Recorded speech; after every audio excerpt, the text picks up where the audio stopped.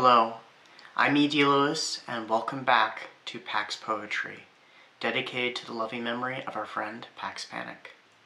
Today, I, Barnabas, by Charles Randolph Grean. Midnight. A hush falls through the melancholy halls of Collinwood.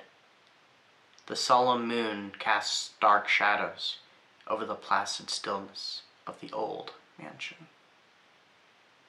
I, Barnabas, lie in deep sleep on my bed of purple velvet. Asleep, but awake to your thoughts, your feelings, your desires.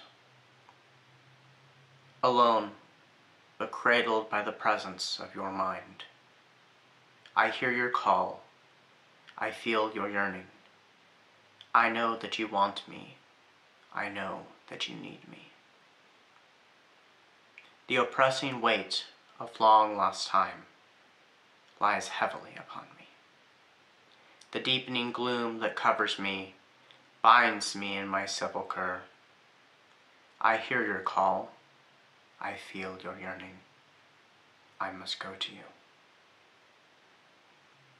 I struggle to free the invisible chains that bind me.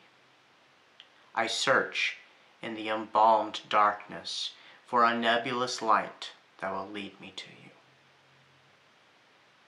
I hear your call. I feel your yearning.